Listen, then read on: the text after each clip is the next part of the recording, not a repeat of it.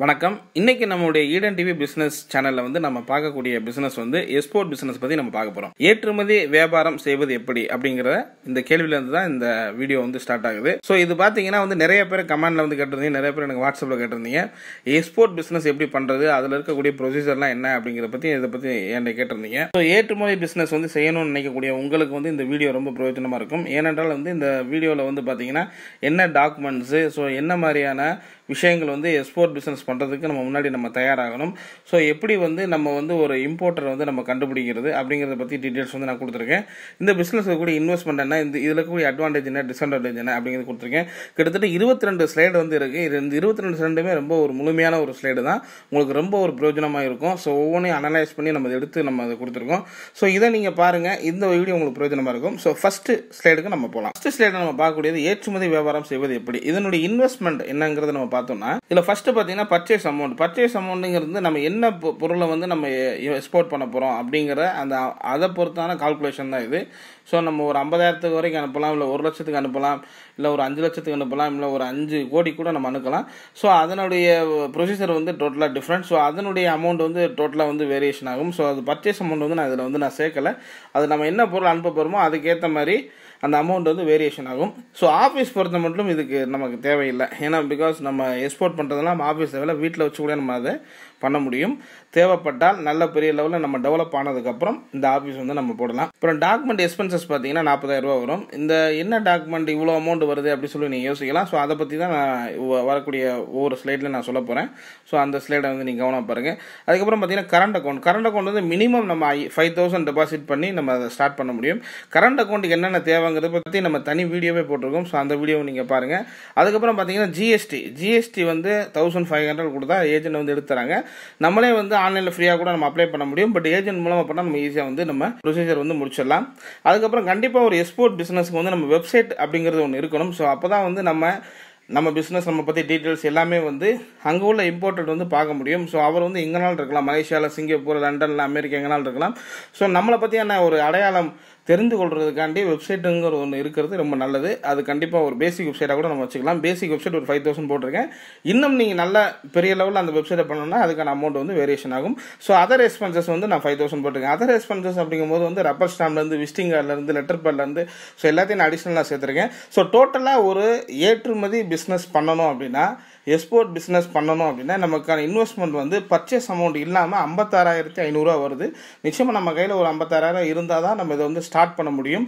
So அந்த document expenses, so plus current account இப்போ எல்லாமே நம்ம சேர்க்கணும். இது இல்லாமல் அடிஷனலாக பார்த்தீங்கன்னா இந்த கம்ப்யூட்டர்லாம் நான் சேர்க்கல, அடிஷனலாக நீங்கள் வச்சிருக்கணும். அதையும் நீங்கள் ஆட் பண்ணீங்கன்னா அதோடைய அமௌண்ட் பார்த்தீங்கன்னா இன்னும் எக்ஸஸ் ஆகும். இப்போ ஒரு லேப்டாப்போ இல்லை கம்ப்யூட்டரோ நீங்கள் வாங்கினீங்கன்னா ஒரு 25,000 30,000 வரைக்கும் வரும். ஸோ ஒரு 85,000 90,000 போகும். ஸோ டோட்டலாக ஒரு அமௌண்ட் பார்த்தீங்கன்னா ஒரு 56,000லேருந்து ஒரு 1 lakh உங்களுக்கு இதனுடைய அமௌண்ட் தேவைப்படும். ஸோ பர்ச்சேஸ் அமௌண்ட் இதில் வேரியேஷன். ஸோ நம்ம எவ்வளோக்கு பொருள் அனுப்ப போகிறோமோ அந்த அமௌண்ட்டை நம்ம கையில் வச்சுருக்கணும், இல்லை அந்த அமௌண்ட் நம்ம பேங்க் லோன்லேருந்து வாங்குற மாதிரி வச்சுருக்கணும். அது வேரியேஷன். அதில் இருந்து அது இல்லாமல் நான் அந்த அமௌண்ட்டை நான் உங்களுக்கு சொல்கிறேன். ஸோ நெக்ஸ்ட் ஸ்லைடில் பார்க்கும்போது எக்ஸ்போர்ட் பிசினஸ் ஸ்ட்ரக்சரை பற்றி நான் சொல்ல போகிறேன். ஏற்கனவே நான் சொன்னது போல் டாக்குமெண்ட் எக்ஸ்பென்சஸ்க்கு நமக்கு 40,000 ரூபா செலவு நமக்கு ஆகும். அது தனியாக நீங்கள் எடுத்து வச்சுருக்கேன் நான் சொல்லியிருந்தேன். ஸோ அதை பற்றியான ஒரு டீட்டெயில்ஸாக நான் சொல்ல போகிறேன். என்னென்ன டாக்குமெண்ட்ஸ்லாம் வேணும், ஸோ அதில் என்னென்ன வழிமுறைகள்லாம் இருக்குன்னு சொல்லி நான் சொல்ல போகிறேன். கவனமாக கேளுங்க. ஃபர்ஸ்ட் பார்த்தீங்கன்னா ஐஇ கோடுங்கிறது எல்லாருக்குமே தெரிஞ்ச ஒரு விஷயம் தான். இந்த எக்ஸ்போர்ட் பிசினஸ் பற்றி பார்க்குறவங்க நல்லா எல்லாமே தெரியும். ஸோ ஐஇ கோடு சர்டிஃபிகேட்டுங்கிறது நமக்கு ரொம்ப முக்கியம். இம்போர்ட் எக்ஸ்போர்ட் கோட் அப்படின்னு சொல்லுவாங்க. இது யார் வழங்குறாங்கன்னா சென்ட்ரல் கவர்மெண்ட் தான் நம்ம கொடுக்குறாங்க. இதை பார்த்தீங்கன்னா நம்ம www.dgft.gov.in அதில் நம்ம அந்த வெப்சைட்டில் நம்ம பார்க்க முடியும் இதை பற்றி டீட்டெயில்ஸ்லாம். ஸோ நீங்கள் எக்ஸ்போர்ட் பிஸ்னஸ் பண்ண போகிறீங்கன்னா ஃபஸ்ட்டு உங்களுக்கு இம்பார்ட்டண்ட்டானது இந்த ஐஇ கோடு தான். ஸோ எல்லா இடத்துலையுமே இந்த ஐஇ கோடு கேட்பாங்க. இந்த ஐஇ கோடு ரொம்ப ரொம்ப மஸ்ட்டு. ஸோ உங்களுடைய பிஸ்னஸுக்கு உங்கள் பிஸ்னஸ் நேமில் இந்த ஐஇ கோடு நம்ம எடுக்கணும். ஸோ ஒரு உங்கள் ஃபோட்டோ ஒட்டி அந்த ஐஇ கோடு வரும். ஸோ அந்த ஐஇ கோடு மூலமாக தான் நம்ம இந்த பிஸ்னஸை ஸ்டார்ட் பண்ண முடியும். இந்த எக்ஸ்போர்ட் பிஸ்னஸ்க்கு இதுதான் ஒரு பேசிக் வருது. ஐஇ கோடு ரொம்ப மஸ்ட்டு. ஸோ இது நம்ம ஆன்லைனில் அப்ளை பண்ணி கூட வாங்க முடியும். அப்படி இல்லைன்னா ஏஜென்ட் மூலமாக கூட நம்ம வாங்கலாம். இந்த எக்ஸ்போர்ட் பிஸ்னஸை பொறுத்த மட்டும் நிறைய விஷயங்கள் பண்ணுறதுக்கு ஒவ்வொன்றுக்குமே ஏஜென்ட் இருக்காங்க. நம்ம ஃபர்ஸ்ட் டைம் பண்ணும்போது அந்த ஏஜென்ட்டுகளை அணுகி பண்ணுறது ரொம்ப நல்லது. இந்த ஐஇ கோடு வாங்குறது கூட நீங்கள் ஒரு ஏஜென்ட் மூலமாக ஈஸியாக நீங்கள் அப்ளை பண்ணி வாங்க முடியும். ஸோ அதனுடைய அமௌண்ட் குறைஞ்சது ஒரு 10,000 ரூபாயாவது ஆகும். ஸோ அதுக்கேற்ற மாதிரி அந்த வேரியேஷன் இருக்கும். அது உங்கள் வீட்டுக்கு அனுப்புவாங்க. ஒவ்வொரு வருஷமும் ரெனியூவல் பண்ணுற மாதிரி இருக்கும் நமக்கு. ஸோ அது ரொம்ப முக்கியம். அடுத்த ஸ்லைடு பார்த்தீங்கன்னா டைப்ஸ் ஆஃப் எக்ஸ்போர்ட்டர். ஸோ எக்ஸ்போர்ட்டில் எத்தனை விதமான ஏற்றுமதியாளர்களாக இருக்காங்க பார்க்கும்போது, ஒன்று வந்து மேனுஃபேக்சரர் எக்ஸ்போர்ட்டர் அப்படிங்கும்போது, ஸோ அவர் தயாரிக்கக்கூடிய பொருளை அவரே உற்பத்தி செஞ்சு அதை ஏற்றுமதி பண்ணுவார். ஸோ அவங்களே அதுக்கான ஃபேக்ட்ரியெல்லாம் வச்சுருப்பாங்க. ஸோ அந்த ஃபேக்ட்ரியில் தயாரிக்கக்கூடிய பொருளை அவங்க ஏற்றுமதி பண்ணுவாங்க. அடுத்த எக்ஸ்போர்ட்டர் பார்த்தீங்கன்னா மெர்ச்சன்ட் எக்ஸ்போர்ட்டர் தான் நிறைய பேர், அதாவது கிட்டத்தட்ட இப்போ நம்ம இந்தியாவிலே 70% இந்த மெர்ச்சன்ட் எக்ஸ்போர்ட்டர் தான் இருக்கிறாங்க.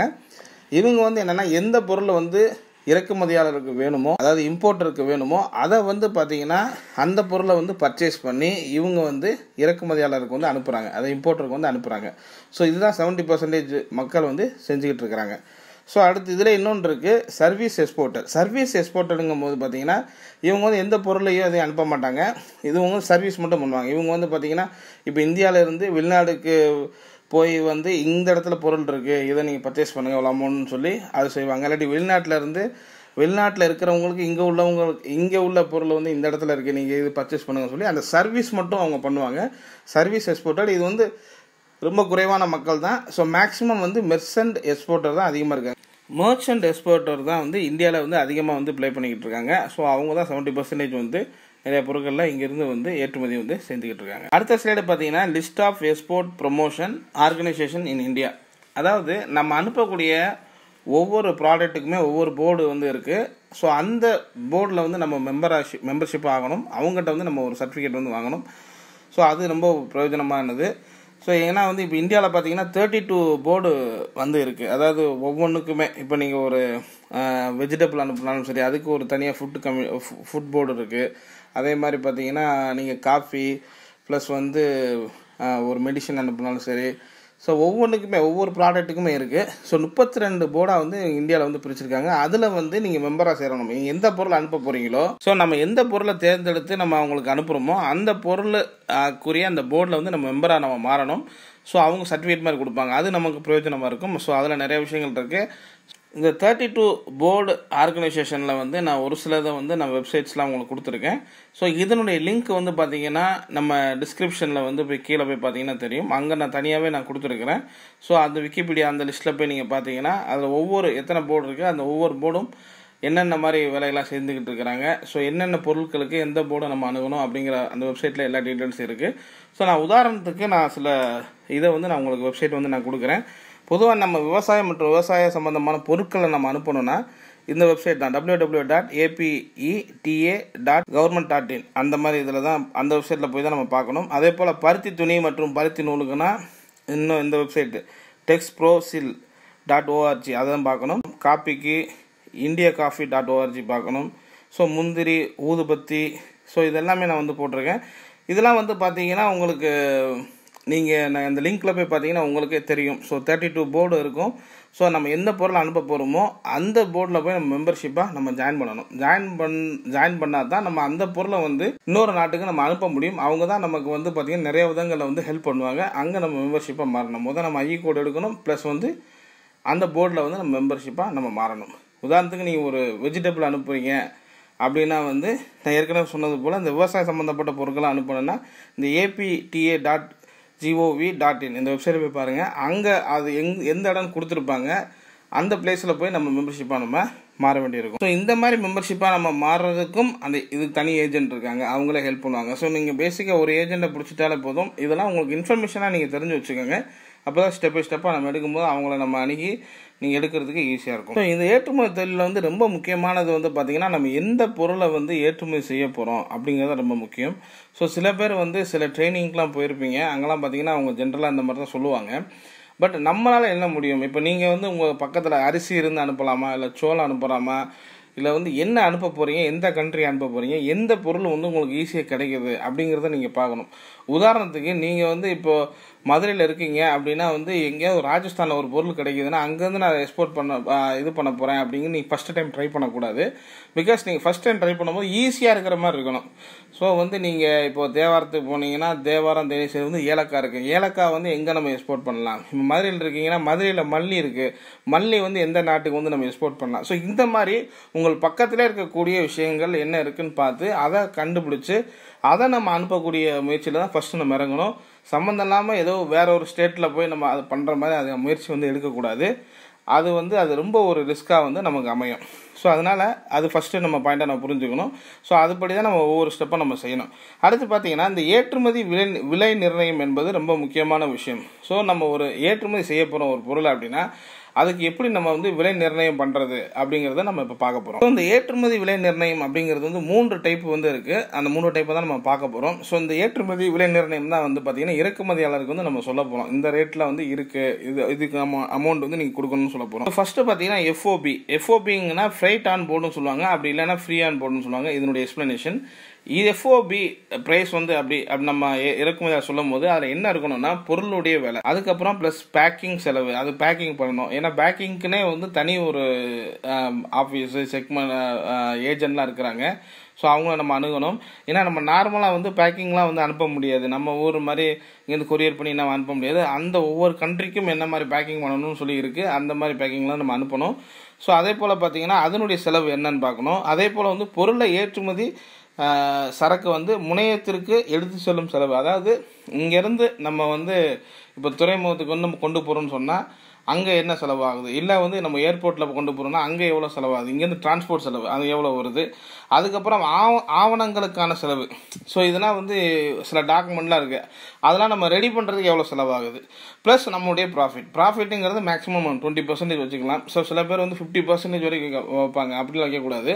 ஏன்னா அந்த மாதிரி செலவு அமௌண்ட்லாம் வச்சா வந்து எந்த ஒரு இறக்குமதியாளரும் வாங்க மாட்டாங்க. ஏன்னா வந்து இன்றைக்கி வந்து பார்த்தீங்கன்னா எல்லாமே வந்து எல்லாருக்குமே வந்து ஓப்பனாக அந்த அமௌண்ட்லாம் வந்து தெரியுது. எல்லாமே நெட்டில் சர்ச் பண்ணி பார்த்தாலே வந்துடும். ஸோ அதனால் இறக்குமதியாளரும் அங்கே பார்த்துருவார் இவ்வளோ அமௌண்ட் தான் இங்கே இந்தியாவில் போய்கிட்டு இருக்கு அப்படின்ட்டு. ஸோ நம்ம அளவுக்கு அதிகமாக வைக்கும்போது அது ரிஸ்க்காக கூட நமக்கு அமையலாம். தொடர்ந்து நம்மகிட்ட வந்து வாங்க மாட்டாங்க. அதனால் ஒரு குறிப்பிட்ட மார்ஜின் மட்டும் ஒரு 10 to 20% மட்டும் நீங்கள் மார்ஜின் வச்சு ஃபஸ்ட்டு இந்த பிஸ்னஸ் வந்து நீங்கள் ஸ்டார்ட் பண்ணணும். ஸோ இந்த இது எல்லாமே சேர்ந்து வரதான் எஃப்ஓபி, அதாவது ஒரு பொருளுடைய விலை ப்ளஸ் வந்து பேக்கிங் செலவு ப்ளஸ் பொருளை வந்து ஏற்றுமதி செஞ்சு நம்ம அந்த டிரான்ஸ்போர்ட் அந்த துறைமுகத்துக்கு கொண்டு போகக்கூடிய செலவு, அப்புறம் டாக்குமெண்ட் செலவு ப்ளஸ் வந்து நம்ம லாபம், இதை வச்சு தான் நம்ம எஃப்ஓபி சொல்லுவோம். உதாரணத்துக்கு நீங்கள் வந்து இப்போ 1 கிலோ மல்லி வந்து ஒரு 300 ரூபாய்க்கு வாங்குறீங்க அப்படின்னா 300 ரூபா நம்ம அவங்கள்ட்ட சொல்ல முடியாது. எல்லாமே சேர்ந்து ஒரு 100 ரூபாய் அடிஷ்னலாக செலவாகுதுன்னா 400 ரூபாய். ஸோ அந்த 400 ரூபாய் எந்த கண்ட்ரிக்கு போதோ அதுக்கேற்ற மாதிரி சொல்லணும். இப்போ வந்து மலேசியா அப்படின்னா வந்து நம்ம வந்து ரிங்கடு மாதிரி சொல்கிறோம், நம்ம வெள்ளியில் சொல்லணும். ஸோ இத்தனை வெள்ளி கொடுங்க அப்படின்னு. இதே நம்ம டாலரில் சொல்லணும்னா இத்தனை டாலர் எனக்கு கொடுங்க சொல்லி நம்ம அந்த மாதிரி வந்து நம்ம இறக்குமதியாளர்கிட்ட வந்து நம்ம கேட்கணும். ஸோ இதைத்தான் வந்து எஃப்ஓபி அப்படின்னு சொல்கிறாங்க. ஸோ இன்னொரு டைப் ஒன்று இருக்குது. ஸோ இன்னொரு டைப் பார்த்தீங்கன்னா சிஎன்எஃப் அப்படிங்கும் போது காஸ்ட் அண்ட் ஃப்ரைட், அதாவது எஃப்ஓபி விலையும் ப்ளஸ் இறக்குமதியாளர் நாட்டின் சரக்கு முனையம் வரை கப்பல் அல்லது விமானத்தில் அனுப்பும் செலவு. அதாவது எஃப்ஓபியில் வந்து பார்த்தீங்கன்னா நம்ம ஊர் துறைமுகத்து வரைக்கும் ஏர்போர்ட் வரைக்கும் அந்த என்ன செலவோ அது மட்டும் நம்ம சொல்லுவோம். சிஎன்எஃப்ல வந்து என்னன்னா காஸ்ட் அண்ட் ஃப்ரைட்னா நம்ம வந்து இறக்குமதியாளருக்கு போய் சேர்ற வரைக்கும், ஸோ அவர் வந்து அவருடைய துறைமுகத்திலையோ இல்லை அவர் ஏர்போர்ட்லையோ அந்த சரக்கு எடுக்கிற வரைக்கும் நம்ம அமௌண்ட்டை கட்டிடுவோம். ஸோ அதைத்தான் வந்து சிஎன்எஃப், அதை சேர்த்து ஒரு ரேட் வந்து நம்ம சொல்லுவோம். ஸோ இங்கேருந்து நம்ம வந்து சிங்கப்பூரோ இல்லை அமெரிக்காவோ இல்லை லண்டனோ ஏதோ அனுப்புகிறோன்னா ஸோ அங்கே எவ்வளோ செலவாகும் அப்படிங்கிறத நம்ம டிசைட் பண்ணி அதையும் நம்ம ஆட் பண்ணி நம்ம சொல்லணும். ஸோ அது ரொம்ப முக்கியமானது. இன்னொன்று இருக்குது, அது வந்து சிஐஎஃப். இந்த சிஐஎஃப் தான் வந்து பெஸ்ட் இருக்கிறதுலே ஒரு பெஸ்ட்டான ஒரு விலை நிர்ணயம் பண்ணக்கூடிய ஒரு மெத்தட். என்னன்னு பார்த்தீங்கன்னா சிஐஎஃப்ங்கிறது சிஎன்எஃப், அதாவது அந்த நம்ம ஏற்கனவே பார்த்தோம் இல்லையா, சிஎன்எஃப்ஐயும் ப்ளஸ் வந்து என்னன்னா இன்சூரன்ஸ் எக்ஸ்பென்சஸ். ஸோ நம்ம அனுப்பக்கூடிய பொருளுக்கு இன்சூரன்ஸ், அந்த இன்சூரன்ஸ் எது மூலமாக நம்ம பண்ணுறோன்னா அது வந்து பார்த்தீங்கன்னா கவர்மெண்ட்டே வந்து ECGC அப்படின்னு சொல்லி ஒன்று வச்சுருக்காங்க, எக்ஸ்போர்ட் கிரெடிட் கேரண்டி கார்பரேஷன் சொல்லி ஒரு இது இருக்குது. அதில் வந்து நம்ம பார்த்தீங்கன்னா இன்சூரன்ஸ் வந்து நம்ம அப்ளை பண்ணுறோம். ஸோ இந்த இன்சூரன்ஸ் அப்ளை பண்ணும்போது 100% நம்ம வந்து இன்சூரன்ஸ் அப்ளை பண்ணுறோம். இப்போ ஒரு 5 லட்ச ரூபாய்க்கு நம்ம அனுப்பணும், 5 லட்ச ரூபாய்க்கான இன்சூரன்ஸ். ஸோ இந்த அமௌண்ட் வந்து நம்ம கரெக்டாக நமக்கு கிடைக்கணும். ஸோ எனி வந்து நம்ம லாஸ் ஆகிடக்கூடாது அப்படிங்கிறதுக்காண்டி. ப்ளஸ் இதுதான் வந்து ஒரு கரெக்டான ஒரு மெத்தட், நிறைய பேர் இதுதான் வந்து பண்ணுறாங்க. ஸோ நீங்கள் தேர்ந்தெடுத்தீங்கன்னா இந்த மாதிரி தான் நீங்கள் தேர்ந்தெடுக்கணும். ஸோ அவங்களுடைய இறக்குமதியாளருக்கே போய் சேரக்கூடிய அந்த அமௌண்ட்டு ப்ளஸ் வந்து இன்சூரன்ஸ் எக்ஸ்பென்சஸ் சேர்ந்து ஒரு பொருளுடைய ரேட்டை வந்து நம்ம ஃபிக்ஸ் பண்ணி சொல்லணும். இன்னொன்று இதில் பார்த்தீங்கன்னா இந்த ECGC இந்த இன்சூரன்ஸ் வந்து பார்த்தீங்கன்னா எப்படின்னா, இப்போ ஒரு வேளை நீங்கள் அந்த இன்சூரன்ஸ் வந்து நீங்கள் அப்ளை பண்ணும்போது அவங்களே தீர்மானிப்பாங்க நீங்கள் எந்த இறக்குமதியாளர் கொடுக்க போகிறீங்க. ஸோ அவங்களோட டீட்டெயிலாம் கேட்பாங்க. அந்த டீட்டெயிலாம் நம்ம அவங்கள்ட்ட கொடுத்தோன்னு சொன்னால் அந்த இறக்குமதியாளர் பற்றி அவங்க செக் பண்ணுவாங்க. அவங்க வந்து இதுக்கு முன்னாடி எப்படிலாம் வந்து இறக்குமதி பண்ணியிருக்காங்க, கரெக்டாக அமௌண்ட் கொடுத்துருக்காங்களா அப்படின்னு செக் பண்ணுவாங்க. ஒரு சிலர் வந்து இல்லை இவங்க சரியாக பண்ணலை, இவங்க வந்து கிரெடிட் ஒர்த்தினஸ் உள்ள ஆட்கள், இவ்வளோ தான் பண்ண முடியும், இவங்களை நம்பி வந்து ஒரு 5 லட்சம் பண்ணுங்கள், இவங்களை நம்பி ஒரு 10 லட்சம் பண்ணுங்கள் அப்படின்னு சொல்லி ஒரு டீட்டெயிலை வந்து இந்த இன்சூரன்ஸ் கம்பெனி வந்து நமக்கு சொல்லிவிடும். ஸோ இது நமக்கு ரொம்ப பெஸ்ட்டு. அவங்களே நம்ம கொடுத்துருவாங்க, இந்த இறக்குமதியில் எப்படி என்ன டீட்டெயில்ஸ் வந்து நம்ம கொடுத்துருவாங்க. ஸோ அதனால் கண்டிப்பாக வந்து இந்த ECGC அப்படிங்கிற இந்த இன்சூரன்ஸ் வந்து நீங்கள் போட வேண்டியது ரொம்ப ரொம்ப இம்பார்ட்டன்ட். இந்த அடிப்படையில் தான் நீங்கள் வந்து விலை வந்து நிர்ணயம் பண்ணணும். அதுதான் நீங்கள் இறக்குமதியாளருக்கு நீங்கள் சொல்லணும். ஸோ அடுத்து பார்த்தீங்கன்னா ஏற்றுமதியிலேருந்து பணம் பெறும் முறைகள், அது வந்து 3 டைப் இருக்குது. எப்படி வந்து நம்ம ஏற்றுமதி பண்ண போகிறோம், ரொம்ப முக்கியமான செக்மெண்ட்டே இதுதான். நம்ம எப்படி வந்து இறக்குமதியாளர்கிட்ட இருந்து பணம் பெற போகிறோம், அதுக்கு முன்கூடி நம்ம என்னென்ன செய்ய போகிறோம் அப்படிங்கிற ஒரு காரியம் இருக்குது. ஸோ அதுக்கு வந்து ஒரு 3 மெத்தட் இருக்குது. என்னென்னு பார்த்தீங்கன்னா, ஃபஸ்ட்டு வந்து அட்வான்ஸ் TD அப்படின்னு சொல்லுவாங்க. அட்வான்ஸ் TDன்னு சொல்லும் போது என்னென்னா, அட்வான்ஸ் 100% டெலிகிராஃபிக் ட்ரான்ஸ்ஃபர் அப்படின்னு சொல்கிறாங்க. டெலிகிராஃபிக் ட்ரான்ஸ்ஃபர் 100% அப்படிங்கும்போது என்னென்னா, நம்ம என்ன பொருளை வந்து நம்ம அனுப்ப போகிறோமோ அவங்க வந்து என்ன பண்ணிவிடுவாங்க, அந்த பொருளுக்குரிய அமௌண்ட்டை வந்து முன்கூட்டியே எல்லா அமௌண்ட்டையும் நம்ம கொடுத்துருவாங்க. ஸோ இதெல்லாம் பார்த்தீங்கன்னா ரொம்ப ரேராக நடக்கிறது தான். பிகாஸ் வந்து இறக்குமதியாளருக்கு நம்மளை பற்றி தெரியாது ஃபஸ்ட் டைம் பண்ணும்போது. அதனால் கண்டிப்பாக அது யாரும் பண்ண மாட்டாங்க. ஒரு சிலர் வேணால் அட்வான்ஸ் பண்ணுறதுக்கான வாய்ப்பு கூட இருக்குது. அது கம்மியான அமௌண்ட் தான் பண்ணுவாங்க. நல்லா பழக்கம் ஆகிடுச்சுன்னு சொன்னால் அவங்களே வந்து நம்ம முன்கூட்டியே நமக்கு அட்வான்ஸாக வந்து பேமெண்ட் வந்து கொடுத்துருவாங்க. இந்த மாதிரி மெத்தட் பண்ணுறது ரொம்ப ரொம்ப பெஸ்ட் மெத்தட். பட் இது மாதிரி பண்ணணும்னா நம்ம 2-3 டைம் பண்ணி அவங்களுக்கு நம்ம நம்பிக்கை கொடுத்ததுக்கப்புறம் தான் இறக்குமதியாளர் வந்து நமக்கு பேமெண்ட் கொடுப்பாங்க. ஸோ இந்த மெத்தட் வந்து ஒரு பெஸ்ட் மெத்தட்னு சொல்லலாம். ஸோ இன்னொரு மெத்தட் இருக்குது. அது என்னென்னு பார்த்தோன்னா LC மெத்தட் சொல்லுவாங்க. LC அப்படிங்கிறது வந்து லெட்டர் ஆஃப் கிரெடிட். இந்த லெட்டர் ஆஃப் கிரெடிட் தான் பெரும்பாலோர் வந்து பின்பற்றுறாங்க இந்த எக்ஸ்போர்ட் பிஸ்னஸில். எப்படின்னா இந்த LC மெத்தட் எப்படிங்கிறத நான் சொல்கிறேன். அதாவது வந்து நம்ம பணத்தை வந்து நம்ம இறக்குமதியாளர் வந்து வங்கியிலேருந்து நம்ம பெற்றுக்கொள்கிறோம். ஸோ இந்த LC மெத்தடை வந்து நான் உங்களுக்கு விளக்கணும்னா நான் உதாரணம் சொல்லி தான் விளக்க முடியும். ஸோ அந்த உதாரணத்தை நான் உங்களுக்கு புரிய முடியாது நான் வந்து சொல்ல ட்ரை பண்ணுறேன். அது என்னென்னா, இப்போ நான் வந்து ஒரு ஏற்றுமதியாளர், நான் இங்கேருந்து சிங்கப்பூருக்கு ஒரு 5 லட்ச ரூபாய்க்கு வந்து ஒரு பொருளை வந்து ஏற்றுமதி பண்ணுறேன். சிங்கப்பூரில் ரிசீவ் பண்ணுறவர் வந்து இறக்குமதியாளர். ஸோ இப்போ என்னென்னா, இந்த LC மெத்தடில் வந்து இப்போ நான் இங்கேருந்து பொருளை அனுப்புகிறேன், அவர் அங்கேருந்து வந்து பொருளை வந்து ரிசீவ் பண்ணுறார் இறக்குமதியாளர்.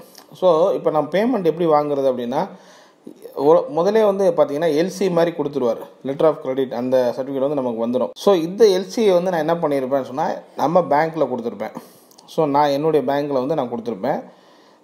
அவர் என்ன பண்ணியிருப்பார்னா, இறக்குமதியாளர் வந்து அவருடைய பேங்க்கில் இந்த 5 லட்ச ரூபா பணம், நான் 5 லட்ச ரூபா பொருள் அனுப்புகிறேன் இல்லையா, 5 லட்ச ரூபா பணத்தை அவருடைய பேங்க்கில் டெபாசிட் பண்ணிடுவார். பண்ணிவிட்டு அந்த பேங்க்கில் இருந்து ஒரு LC மாதிரி வாங்கி நமக்கு அனுப்புவார். இப்போது நான் வச்சுருக்கக்கூடிய இந்த பேங்க் அக்கௌண்ட்டில் இந்த LC லெட்டர் வந்து இந்த பேங்க் மேனேஜர் வச்சுருப்பார். ஸோ இங்கேருந்து நாங்கள் வந்து டாக்குமெண்ட்ஸ் வந்து நம்ம சென்ட் பண்ணுவோம். டாக்குமெண்ட் வந்து சென்ட் பண்ணும்போது அது வந்து பேங்க்குக்கு, அதாவது நம்ம இறக்குமதியாளருக்கு அனுப்பக்கூடாது. ஏன்னா இறக்குமதியாளர் அனுப்பிட்டான்னா அவர் டைரெக்டாக போய் அந்த துறைமுகத்துலேயோ இல்லை நம்ம ஏர்போர்ட்லேயோ ஒரு பொருள் எடுத்துட்டாருன்னா நம்ம அந்த அமௌண்ட்டு கிடைக்காது. அதில் நிறைய ரிஸ்க் இருக்குது. ஸோ நம்ம பேங்க்குக்கு அனுப்பணும். ஸோ அந்த டாக்குமெண்ட்லாம் நம்ம பேங்க்குக்கு அனுப்பும்போது அந்த பேங்க்கில் வந்து செக் பண்ணிவிட்டு அந்த பேங்க்கு போய் பார்த்திங்கன்னா அந்த அமௌண்ட்டை வந்து அந்த பொருளை வந்து ரிசீவ் பண்ணி இறக்குவாங்க. அதுக்கப்புறம் பார்த்திங்கன்னா நமக்கு வந்து அவங்களுடைய அக்கௌண்ட்லேருந்து நம்ம அக்கௌண்ட்டுக்கு வந்து பணம் வந்து ரிசீவ் ஆகும், ட்ரான்ஸ்ஃபர் பண்ணுவாங்க. ஸோ இது பேங்க் டு பேங்க் நடக்கிறது. இந்த பேங்க் வந்து நான் இந்த 5 லட்ச ரூபாயை வந்து பொறுப்பேற்றுக்கிறேன், நான் தர்றேன், கண்டிப்பாக இந்த டாக்குமெண்ட் கிடச்சா நான் தர்றேன் அப்படின்னு சொல்லி பொறுப்பேற்றுக்கிட்டு உத்தரவாதம் கொடுத்து அனுப்புறது தான் LC. ஸோ இதில் வந்து பார்த்திங்கன்னா நமக்கு ரிஸ்க்கு என்கிறது ரொம்ப கிடையாது. ஸோ இதில் ரிஸ்க்கே இல்லைன்னு நான் சொல்ல மாட்டேன். இதுலேயும் சின்ன சின்ன பாயிண்ட்லாம் இருக்குது. நம்ம அதை குறித்து வேறு வீடியோவில் பார்க்கலாம். ஏன்னா ரொம்ப மைன்யூட்டான ஒரு சின்ன சின்ன விஷயங்கள்லாம் இதில் இருக்குது. ஸோ இது வந்து பார்த்திங்கன்னா நிறைய பேர் வந்து இதை ஃபாலோ பண்ணுறாங்க இந்த LC வந்து. ஏன்னா நம்ம ஒரு முகம் தெரியாத ஒரு ஆளுக்கு வந்து நம்ம பொருளை வந்து ஏற்றுமதி பண்ணுறோம். ஸோ அவர் பணம் கொடுப்பாரா மாட்டாராங்கிற ஒரு விஷயம் இருக்குது. அதனால் இந்த LC மெத்தட் ரொம்ப பெஸ்ட்டு. ஏன்னா பேங்க் டு பேங்க். ஸோ நம்ம பேங்க்கில் போய் நம்ம சொல்லிடணும். ஸோ இந்த மாதிரி ரிசீவ் ஆகிருக்கு எனக்கு எல்சி வந்துன்னு சொல்லி அவங்க வச்சுட்டாங்கன்னா நம்ம பேங்க்கில் இருந்து நம்ம டாக்குமெண்ட் வந்து அனுப்பணும். நம்ம அனுப்புகிற இப்போ இங்கேருந்து நம்ம அனுப்புகிறோம் இல்லையா பொருள், அதனுடைய டாக்குமெண்ட்ஸ்லாம் வந்து நம்ம பேங்க்லேருந்து அவங்க பேங்க்கு நம்ம அனுப்பும்போது ஸோ அதை அவங்க ரிசீவ் பண்ணிவிட்டு நமக்கான அமௌண்ட்டை வந்து ரிலீஸ் பண்ணி கொடுப்பாங்க. 100% வந்து இது ஒர்க் அவுட் ஆகக்கூடிய ஒரு மெத்தடு. ஸோ அதை பற்றி தான் நான் இதில் போட்டிருக்கேன். டாக்குமெண்ட் எக்காரணத்தை கொண்டும் இறக்குமதியாளருக்கு டைரெக்டாக அனுப்பக்கூடாது. அனுப்பிட்டா அவங்களே டைரெக்டாக போய் எடுக்கிறதுக்கு வாய்ப்பு இருக்குது. ஸோ இது வந்து எல்சி மெத்தட். ஸோ அந்த எல்சி மூலமாக வந்து நம்ம எவ்வாறு பணத்தை பெறுறது அப்படிங்கிறது பார்க்கும்போது எப்படி வந்து அவர் இறக்குமதியாளர் அங்கே டெபாசிட் பண்ணி அந்த எல்சியை வந்து நம்ம கொடுக்குறாரோ அதே போல் நம்ம இங்கே வந்து பொருளை பர்ச்சேஸ் பண்ணும்போது நம்ம உள்ள பேங்க்கில் வந்து பணத்தை போட்டு அதன் மூலமாக தான் வந்து நம்ம பொருளை வந்து பர்ச்சேஸ் பண்ணணும். ஸோ உதாரணத்துக்கு நம்ம 5 லட்ச ரூபா வந்து பர்ச்சேஸ் பண்ணுறோன்னா ஒன்று நம்ம பேங்க் சைட்லேருந்து லோன் மாதிரி வாங்கணும். ஒரு கொலாட்ரல் செக்யூரிட்டி மாதிரி கொடுத்து நம்ம ஒரு சொத்தோ ஏதோ ஒரு லேண்டுடைய பத்திரத்தையோ கொடுத்து நம்ம ஒரு 5 லட்ச ரூபா கடனாக வாங்கி ஸோ நம்ம வந்து அவங்களுக்கு வந்து இறக்குமதியாளருக்கு வந்து நம்ம அனுப்புகிறோம். ஒன்று நம்ம லேண்டை வச்சு நம்ம கடன் மாதிரி வாங்கி போடலாம், இல்லை நம்மகிட்டே கேஷ் இருக்குது அப்படின்னா வந்து அந்த கேஷை வந்து நம்ம அக்கௌண்ட்டில் போட்டு நம்ம அந்த பொருளாக பர்ச்சேஸ் பண்ணி ஸோ அதன் மூலமாக வந்து நம்ம என்ன பண்ணலாம், ஸோ நம்ம பேங்க் மூலமாக வந்து அந்த டாக்குமெண்ட் வந்து அந்த பேங்க் இறக்குமதியாளர் பேங்க் வந்து நம்ம ட்ரான்ஸ்ஃபர் பண்ணலாம். அதுக்கப்புறம் நமக்கு பேமெண்ட் வந்து ட்ரான்ஸ்ஃபர் பண்ணுவாங்க. இது ஒரு மெத்தட். அடுத்த மெத்தட் பார்த்தீங்கன்னா டிபிங்கிறது டாக்குமெண்ட் அகெயின்ஸ்ட் பேமெண்ட். இது எப்படின்னு பார்த்தீங்கன்னா ஏற்றுமதியாளர் வங்கி மூலம் நாம் இறக்குமதியாளர் வங்கிக்கு ஆவணங்களை அனுப்ப வேண்டும். அடுத்து பார்த்தீங்கன்னா இறக்குமதியாளர் பணத்தை அந்த வங்கிக்கு கட்டி அதன் பின்பு அந்த ஆவணங்களை வாங்கி கொள்வார். இது என்ன மெத்தடுனா இந்த டிபிங்கிறது வந்து அதாவது இப்போ எப்படி நம்ம வந்து எல்சியில் பார்த்தோம், நம்ம வந்து ஆவணங்களை அனுப்பிட்டாலே போதும், டாக்குமெண்ட் அனுப்பிட்டாலே போதும், அமௌண்ட் ரிலீஸ் பண்ணுவோம். இதில் வந்து எப்படின்னா நம்ம டாக்குமெண்ட்டை வந்து நம்ம அனுப்பிட்டு எங்கள் பேங்க்குக்கு அவருடைய பேங்க் அனுப்புனதுக்கப்புறம் இறக்குமதியாளர் பேங்க்குக்கு அவர் வந்து அந்த பணத்தை கட்டணும். ஸோ அதுக்கப்புறம் தான் அந்த பணத்தை வந்து அவர் கட்டுவார். பணத்தை கட்டிட்டு இப்போ 5 லட்சம்னு வச்சுக்கும் போது 5 லட்சம் போட்டிருக்க மாட்டார். நம்ம டாக்குமெண்ட் அனுப்புனதுக்கப்புறம் அவர் 5 லட்சத்தை கட்டிட்டு அந்த டாக்குமெண்ட்டை வந்து வாங்குவார். வாங்கிட்டு போய் அந்த பொருளை வந்து அவர் எடுப்பார். ஸோ அதுக்கப்புறம் அந்த பணத்தை வந்து நம்ம ரிசீவ் பண்ணுவோம். இது ஒரு மெத்தட் இருக்குது. இதுலேயும் கொஞ்சம் ரிஸ்க்கெலாம் இருக்குது. ஸோ ஒரு ஏற்றுமதி தொழிலில் என்ன சார் ரிஸ்க்காக இருக்குதுன்னு சொல்கிறீங்க, ரிஸ்க் கண்டிப்பாக இருக்குது அந்த தொழிலில். ஸோ இது செய்ய தான் உங்களுக்கு அது புரியும் என்னென்ன மெத்தட் அப்படி இருக்குதுன்னு சொல்லி. அதனால தான் எல்லாருமே நிறைய பேர் வந்து இன்சூரன்ஸ் வந்து போட்டுப்பாங்க. ECGC சொன்னேன் இல்லையா, அந்த மாதிரி இன்சூரன்ஸ் வந்து நம்ம போட்டுக்கிறது நம்ம நல்லது கண்டிப்பாக. இன்னொரு மெத்தட் இருக்குது. ஸோ இது நிறையா வந்து நம்ம நிறைய பேர் சஜஸ்ட் பண்ண முடியாது. பட் இந்த மெத்தடையும் நம்ம அங்கீகரிக்கப்பட்டதுனால இதையும் நம்ம சொல்லிடலாம். டிஏ அதாவது டாக்குமெண்ட் அகெயின்ஸ்ட் அக்செப்டன்ஸ். இது வந்து என்னென்னு பார்த்தீங்கன்னா இறக்குமதியாளர் குறிப்பிட்ட நாட்களுக்குள் பணத்தை கொடுத்து விடுகிறேன் என்று சொல்லி ஆவணங்களை வாங்கி செல்லலாம். அதன் பின்பு அவர் வங்கிக்கு வராமல் கூட போகலாம். அதாவது எப்படின்னா இவர் வந்து நம்ம அனுப்புகிறோம் ஒரு பொருளை, நம்ம டாக்குமெண்ட் இங்கேருந்து அனுப்பும்போது அவர் கிரெடிட் பேஸில் இப்போ நான் வந்து இத்தனை நாளில் வந்து அமௌண்ட் கொடுத்துட்றேன், ஒரு 10 நாளோ 15 நாளோ ஒரு மாதமோ அந்த அமௌண்ட் வந்து நான் பண்ணிடுறேன்னு சொல்லி பேங்க்குக்கு உத்தரவாதம் கொடுத்துட்டு அவர் என்ன பண்ணிடலாம், அந்த டாக்குமெண்ட் வாங்கிட்டு போயிடலாம். ஸோ அந்த பேங்க்குக்கு வந்து அவர் பணம் கட்டினா மட்டும்தான் அந்த பணம் நமக்கு வந்து வரும். இன்கேஸ் அவர் பேங்க்குக்கு வந்து அந்த பணம் கட்டலை அப்படின்னா நமக்கு அந்த அமௌண்ட் வராது. ஸோ இதில் நிறைய சீட்டிங்கான ஒரு வழிகள்லாம் இருக்குது. ஸோ அதனால் அந்த டிஏ மெத்தடுங்கிறது நம்ம வந்து எடுத்துக்கவே முடியாது. ஸோ ஒரு ஏற்றுமதி பிஸ்னஸை பொறுத்த மட்டும் பார்த்தீங்கன்னா எல்சி மெத்தட் வந்து ஒரு பெஸ்ட்டான மெத்தட். அட்வான்ஸுங்கிறது ரொம்ப ரொம்ப பெஸ்ட்டு. அட்வான்ஸுங்கிறது அவ்வளோ சீக்கிரத்தில் யாரும் நம்பி வந்து கொடுக்க மாட்டாங்க, ஃபுல் பேமெண்ட் யாரும் அனுப்ப மாட்டாங்க. ஸோ அது ரொம்ப முக்கியம். எல்சி மெத்தடுங்கிறது பெஸ்ட்டான மெத்தட், அதை நம்ம ஃபாலோ பண்ணலாம். மெயினாக நீங்கள் கிரெடிட்டுக்கு வந்து பண்ணாதீங்க. ஏன்னா வந்து உதாரணத்துக்கு நீங்கள் ஒரு 5 லட்ச ரூபாய் பண்ணுறீங்க, ஒரு 50,000 உங்களுக்கு லாபம் இருக்குன்னு வச்சுக்கோங்க, இவ்வளோ பெரிய ரிஸ்க்கு நீங்கள் எடுக்க தேவையில்லை. ஸோ இவ்வளோ 50,000த்துக்காக 5 லட்சத்தை நீங்கள் இழந்துடக்கூடாது. அது நிறைய பேர் அப்படி இறக்கவும் செய்கிறாங்க. அதில் சில விஷயங்களாக இருக்குது. அந்த இறக்குமதியாளர் எப்படிங்கிறது நல்லா அனலைஸ் பண்ணிவிட்டு நீங்கள் இந்த பிஸ்னஸில் இறங்குறது ரொம்ப ரொம்ப முக்கியம். அடுத்து பார்த்தீங்கன்னா பேக்கிங். இந்த பேக்கிங் பற்றி நான் ஏற்கனவே சொல்லியிருந்தேன். பேக்கிங் செலவுன்னு சொல்லும்போது அந்த இடத்துல நான் சொல்லியிருந்தேன். பேக்கிங் செலவுன்னு ஒரு பக்கம் இருக்குது, ப்ளஸ் இது ஒரு ஏஜென்ட் மூலமாக பண்ண முடியும். ஒவ்வொரு கண்ட்ரிக்கும் ஒரு மாதிரி இருக்கும். ஒரு கண்ட்ரியில் பார்த்தீங்கன்னா இந்த அட்டைப்பட்டிலாம் இந்த மாதிரி யூஸ் பண்ணணும். ஸோ இந்த மாதிரி வைக்கோல்லாம் வந்து வைக்கக்கூடாது. இந்த இடத்துல வந்து நம்ம இந்த மாதிரி பஞ்சு மாதிரி போடணும். ஸோ இந்த மாதிரி ஒவ்வொன்றுக்கும் ஒவ்வொரு மாதிரி இருக்குது. அந்த கண்ட்ரி பற்றியான அந்த ஏஜென்ட்டுங்களுக்கு தான் நல்லா தெரியும். ஸோ அந்த ஆஃபீஸை நம்ம அணுகி வந்து நம்ம அந்த பேக்கிங் வந்து நம்ம பண்ணணும். ஸோ லிஸ்ட் ஆஃப் டாக்குமெண்ட்டுக்குன்னு ஒரு தனி ஏஜென்ட் இருக்காங்க. ஸோ நம்ம என்ன டாக்குமெண்ட் ஏற்கனவே சொன்ன மாதிரி இப்போ எல்சி இருக்குது, எந்த டாக்குமெண்ட் வந்து நம்ம அனுப்புகிறோன்னா packing list, invoice, bill of lading, shipping bill of exchange, இந்த 5 டாக்குமெண்ட்டையும் வந்து நம்ம அந்த பேங்க்குக்கு அனுப்பணும். யார் இறக்குமதியாளர் பேங்க்கு அனுப்புனா மட்டும்தான் அவர் அங்கே பொருளை வந்து ரிசீவ் பண்ண முடியும். துறைமுகத்துலேருந்தோ இல்லை ஏர்போர்ட்லேருந்தோ அந்த பொருளை எடுக்க முடியும். இதுதான் வந்து நம்ம டாக்குமெண்ட் சொல்கிறோம். இந்த டாக்குமெண்ட் எனக்கு கொஞ்சம் ஜஸ்ட்டு கன்ஃபியூஷனாக இருக்குது நீங்கள் யோசிக்கலாம். ஸோ இதுவும் நீங்கள் ஒரு ஏஜென்ட் மூலமாக தான் செய்யணும். ஸோ ஃபஸ்ட் டைம் செய்யும்போது அவருடைய மெத்தடில் பண்ணோம். இப்போ பேக்கிங் லிஸ்ட்டுங்கிறது நார்மல் அது. ஸோ இன்வாய்ஸுங்கிறது அதுவும் ஒரு நார்மலான விஷயம் தான். நம்ம எவ்வளோ பொருள் வாங்கணும், ஸோ எவ்வளோ பொருள் பர்ச்சேஸ் பண்ணியிருக்கோம் அப்படிங்கிறது.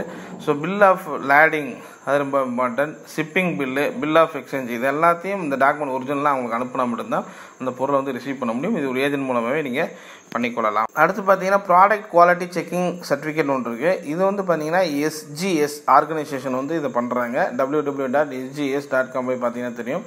ஸோ நம்ம அனுப்பக்கூடிய ப்ராடக்ட் வந்து என்ன மாதிரி குவாலிட்டி இருக்குது அப்படிங்கிறதுக்கு ஒரு சர்டிஃபிகேட் மாதிரி. ஸோ இது நம்ம இன்சூரன்ஸ் பண்ணும்போது கண்டிப்பாக அது கேட்பாங்க. அது இறக்குமதியாளருக்கும் நம்ம கொடுக்க வேண்டியிருக்கும். அந்த ப்ராடக்ட் நம்ம எடுத்துக்கிறது நல்லது. அப்போ தான் நம்ம இறக்குமதியாளருக்கு முன்கூட்டியே அனுப்பணும். ஸோ இந்த மாதிரி குவாலிட்டி உள்ள பொருளை தான் நான் அனுப்புகிறேன். SGS ஆர்கனைசேஷனில் வந்து நான் வந்து இந்த மாதிரி சர்டிஃபிகேட் வாங்கியிருக்கேன்னு சொல்லி அனுப்பும்போது அவருக்கும் ஒரு நம்பிக்கை இருக்கும். ஸோ நமக்கு அது ஒரு ப்ரூஃப் மாதிரி. பிகாஸ் பொருளை வந்து மாற்ற முடியாது. பொருள் கெட்டு போனாலும் அவங்க வந்து அதுக்கான வேல்யூவேஷன் எல்லாமே கொடுத்துருப்பாங்க. இத்தனை நாள் இந்த பொருள் இங்கே ரிசீவ் ஆகும், இந்த பொருளுக்கு இவ்வளோ கெப்பாசிட்டி இருக்குன்னு சொல்லி எல்லாத்தையும் அந்த சர்டிஃபிகேட் வந்து அவங்க கொடுத்துருப்பாங்க. அடுத்து பார்த்தீங்கன்னா ஏற்றுமதிக்கு தடை செய்யப்பட்ட பொருட்கள் நீங்கள் தெரிந்து கொள்ள வேண்டும். ஆமாம், இது ரொம்ப முக்கியம். நமக்கு வந்து ஒரு கண்ட்ரிக்கு அனுப்புகிறோன்னா ஒரு கண்ட்ரியில் வந்து பார்த்தீங்கன்னா இந்த பொருளை வந்து அலோவ் பண்ண மாட்டாங்க. ஸோ அந்த இடத்துல நீங்கள் அந்த பொருளை அனுப்புனா அது வேஸ்ட்டு, அது ரிஜெக்ட் ஆகிடும். நீங்கள் அனுப்பின செலவுலாம் வேஸ்ட் ஆகிடும். திருப்பி அந்த பொருளை ரிட்டர்ன் கொண்டு வரது ரொம்ப கஷ்டம். ஸோ அதை வந்து நம்மளுடைய வெப்சைட் www.tgft.gov.in அதில் போய் பார்த்தீங்கன்னா தெரியும் என்னென்ன பொருளும் தடை விதிக்கப்பட்டிருக்கு. சில நேரங்களில் அரிசிக்கான ஒரு தடை இருக்கும். இந்த கண்ட்ரியில் இந்த அரிசி வேண்டாம், இல்லை இப்போ வந்து வெங்காயம் டிமாண்டாக இருக்குது, இந்த ரேட்டில் ஃபிக்ஸ் பண்ணி நீங்கள் அனுப்புங்க, இந்த மாதிரி கவர்மெண்ட்டே நமக்கு வந்து சொல்லுவாங்க. ஸோ அதை வந்து நம்ம தெரிஞ்சுக்க வேண்டியது ரொம்ப முக்கியம். இந்த வெப்சைட் மூலமாக தான் நம்ம தெரிஞ்சுக்க முடியும். ஸோ எந்த பொருள் எங்கே அனுப்பணும், எந்த பொருள் அனுப்ப முடியாது அப்படிங்கிற விஷயங்களும் நம்ம தெரிந்து கொள்ள வேண்டியது முக்கியம். அதுக்கு பார்த்தீங்கன்னா ஹெச்எஸ் கோடு அப்படிங்கிறது நம்ம அனுப்பக்கூடிய பொருட்கள் வந்து நம்பர் குறியீடு. நம்ம ஹெச்எஸ் கோடுன்னே ஒவ்வொரு பொருளுக்கும் ஒரு கோடு நம்பர் இருக்கும். ஸோ நம்ம வந்து அரிசி அனுப்பினாலும் சரி, ஏலக்காய் அனுப்பினாலும் சரி, காஃபி அனுப்பினாலும் சரி, இல்லை ஒரு டீ தூள் அனுப்பினாலும் சரி, ஒரு டெக்ஸ்டைல் அனுப்பினாலும் சரி, எல்லாத்துக்குமே ஹெச்எஸ் கோடு தனியாக இருக்கும். அந்த கோடு என்னங்க நம்ம தெரிஞ்சுக்கணும். ஸோ அது நம்ம ஆன்லைனில் சர்ச் பண்ணிங்கன்னா அந்த ஹெச்எஸ் கோடை வந்து நீங்கள் தெரிஞ்சுக்கலாம். அந்த கோடை வந்து நம்ம நோட் பண்ணிக்கணும். அடுத்து பார்த்தீங்கன்னா இறக்குமதியாளர்களை நம்ம எவ்வாறு கண்டுபிடிப்பது, இது ரொம்ப ரொம்ப முக்கியமான ஒரு விஷயம். இறக்குமதியாளர் நம்ம எப்படி கண்டுபிடிக்கிறது அப்படின்னா இந்த வெப்சைட் www.indiantradeportal.in இந்த வெப்சைட் போய் பார்த்தீங்கன்னா ஸோ நீங்கள் ஃபஸ்ட்டு நீங்கள் ஒரு மெம்பர் ஆகணும். EPC மெம்பர் சொல்லுவாங்க, எக்ஸ்போர்ட் ப்ரொமோஷன் கவுன்சில். அங்கே வந்து நீங்கள் ஒரு மெம்பர் ஆகிட்டு அவங்க வந்து பார்த்தீங்கன்னா மெம்பர் ஆனவொடனே ஒரு சர்டிஃபிகேட் கொடுப்பாங்க, RCMCன்னு சொல்லி, ரெஜிஸ்ட்ரேஷன் கம் மெம்பர்ஷிப் சர்டிஃபிகேட் அப்படின்னு சொல்லி. இந்த ரெஜிஸ்ட்ரேஷன் பண்ண உடனே இந்த RCMSC வந்து சர்டிஃபிகேட் அவங்க கொடுப்பாங்க. அந்த கொடுத்ததுக்கப்புறம் நம்ம என்ன பண்ணோம்னா நம்மளுடைய லெட்டர் பேடில் ஸோ நம்மளுடைய IE கோடு ப்ளஸ் வந்து நம்ம எந்த பொருட்களுக்கு எந்த போர்டில் மெம்பராக இருக்கும் அந்த டீட்டெயில்ஸு, நம்மளை பற்றி ஃபுல் டீட்டெயில்ஸ் கொடுத்துட்டு இந்த கண்ட்ரிக்கு அனுப்ப போகிறேன், இந்த மாதிரி இறக்குமதியாளருடைய டீட்டெயில்ஸ் வேணும்னு சொல்லி நீங்கள் நம்ம மெயில் அனுப்பாமல் தபால் மூலமாக அனுப்பணுன்னா அவங்க நமக்கு திருப்பி தபால் மூலமாக மெயில் மூலமாகவும் நம்மளை கான்டாக்ட் பண்ணுவாங்க. ஸோ இந்த மாதிரி இறக்குமதியாளர் இருக்காங்க, நீங்கள் அவங்ககிட்ட கேட்டுக்கலாம். ஏன்னா இவங்கெல்லாம் வந்து உத்தரவாதமாக இவ்வளோ நாள் இவ்வளோ பிஸ்னஸ் பண்ணிக்கிட்டு இருக்காங்க, கரெக்டாக அவங்க பேமெண்ட்லாம் வந்துடும் சொல்லி இவங்க ஆர்கனைசேஷன் அவங்க வச்சுருப்பாங்க, கவர்மெண்ட்டே வந்து இது வச்சுருப்பாங்க. ஸோ நம்ம அந்த லிஸ்ட்டை வந்து எடுத்துக்கலாம். ஸோ அது ரொம்ப முக்கியம். ஸோ நிறைய இதில் பார்த்தீங்கன்னா போலியாக நிறைய பேர் ஏமாறதுக்கான வாய்ப்பு இருக்குது. இப்போ எங்கேயாவது ஒரு இடத்துல லண்டனில் இருப்பாங்க, எனக்கு இந்த மாதிரி பொருள் அனுப்புங்க, இவ்வளோ ரேட்டு தரேன் அப்படின்னு சொல்லுவாங்க. ஸோ இங்கேருந்து நம்ம ஆட்களை வந்து அனுப்பி விடுவாங்க. அவங்க பார்த்தீங்கன்னா வாங்கிட்டு வந்து எந்த அமௌண்ட்டும் வராது. நிறைய பேர் கிரெடிட் பண்ணி தான் நிறைய ஏமாந்துடுறாங்க. அதான் நீங்கள் பார்க்கணும். இந்த பிஸ்னஸ் வந்து கிரெடிட் பண்ணி ஏமாறக்கூடாது. அது ரொம்ப ரொம்ப முக்கியம். ஸோ கிரெடிட் பண்ணாதீங்க. இந்த மாதிரி ஆர்கனைசேஷன் இருக்குது இல்லையா, அவங்ககிட்ட போய் நீங்கள் வந்து உங்களோட லெட்டர் பேட் மூலமாக நீங்கள் ஒரு தபால் மூலமாக அனுப்பி அவங்கள்ட்ட இருந்து எந்தெந்த இறக்குமதியாளர்கள்லாம் எந்தெந்த பொருளுக்கு இருக்காங்கன்னு சொல்லி நீங்கள் வாங்கிக்கிட்டு அதுக்கப்புறம் நீங்கள் என்ன பண்ணலாம், இந்த பிஸ்னஸை வந்து நீங்கள் ஈஸியாக வந்து கண்டினியூ பண்ண முடியும். இன்னும் இறக்குமதியாளர் கண்டுபிடிக்க நிறைய சோர்சஸ்லாம் இருக்குது, ப்ரைவேட்டாகவே இருக்குது. நம்ம அதுக்கான மெம்பர்ஷிப்பு அதுக்கான ஆன்லைன் பேமெண்ட்லாம் பண்ணால் கொடுப்பாங்க. பட் இது வந்து கவர்மெண்ட்டில் நமக்கான ஒரு ஆத்தரைஸ்டு ஒரு வெப்சைட்டாக இருக்கிறதுனால நான் உங்களுக்கு சொல்கிறேன். ஸோ ஃபைனலாக பார்த்தீங்கன்னா அட்வான்டேஜ் ஆஃப் எக்ஸ்போர்ட் பிஸ்னஸ் அப்படின்னு பார்த்தா ஃபஸ்ட்டு பாயிண்ட், ஏற்றுமதிக்கு என்று எந்த ஒரு வரியும் கிடையாது. அவ்வாறு நம்ம வரி பண்ணி GST பே பண்ணியிருந்தால் கூட கவர்மெண்ட் நம்ம அப்ளை பண்ணி திருப்பி வாங்கிக்கலாம். ஸோ அது ஒரு பெனிஃபிட்டு. அதுக்கப்புறம் நல்ல ஒரு லாபம் தரக்கூடிய ஒரு தொழில். ஸோ இதில் வந்து நல்லா பணம் பார்த்து பழகினவங்களால் வந்து வேறு தொழில் செய்ய முடியாது. இந்த தொழிலை வந்து கண்டினியூவாக பண்ணுவாங்க. இன்னும் நிறைய விஷயங்கள் வந்து இதில் பண்ணுவாங்க. அது ரொம்ப முக்கியம். அதே போல் வந்து இது லாங் டேர்ம் பிஸ்னஸ். இது ஒரே இதில் முடிய போகிறதுல ஒரு லாங் டேர்ம் பிஸ்னஸ். அப்புறம் நிறைய கான்டாக்ட் வந்து ஃபாரினில் நம்ம கிடைக்கிறதுக்கான வாய்ப்புகள் நிறையா உண்டு இது பண்ணும்போது. ஸோ அதன் மூலமாக இன்னும் நிறைய பிஸ்னஸ் நமக்கு அதிகரிக்கும். அதுக்கப்புறம் பார்த்திங்கன்னா கவர்மெண்ட்டே வந்து நிறைய சலுகைகள் கொடுக்காங்க. இப்போ வந்து நீங்கள் ஒரு ஃபாரினில் ஏதாவது ஒரு எக்ஸிபிஷன் இருக்குன்னா இந்த ஃப்ளைட் டிக்கெட் வந்து இவ்வளோ ஒரு மானிய ரேட்டில் கம்மியான ஆஃபர் ரேட்டில் வந்து கொடுக்குறது, அதே போல் நமக்கு வந்து அங்கீகாரம் கொடுக்குறது, நிறைய டேக்ஸ் ஃப்ரீ பண்ணுறது, இந்த மாதிரி எல்லாம் கவர்மெண்ட்லேருந்து பண்ணிக்கிட்டு இருக்காங்க. ஏன் அப்படின்னா நம்ம மூலமாக தான். ஸோ இந்த ஏற்றுமதி பண்ண மூலமாக நிறைய அந்நிய செலவாணி நம்ம நாட்டுக்குள்ளே வர்றதுனால நமக்கான சலுகைகள் நிறைய உண்டு.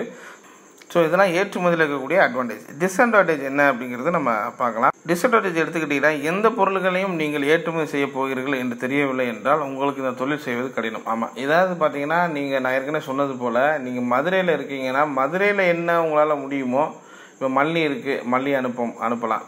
இல்லை உங்கள் பக்கம் சரௌண்டிங்கில் ஏதாவது ஊரில் எது ரொம்ப ஃபேமஸ் அங்கேருந்து அனுப்ப முடியும்னா அந்த மாதிரி விஷயங்களை நீங்கள் தெரிந்து கொண்டு அந்த தான் நீங்கள் ஃபஸ்ட்டு பண்ணணும்.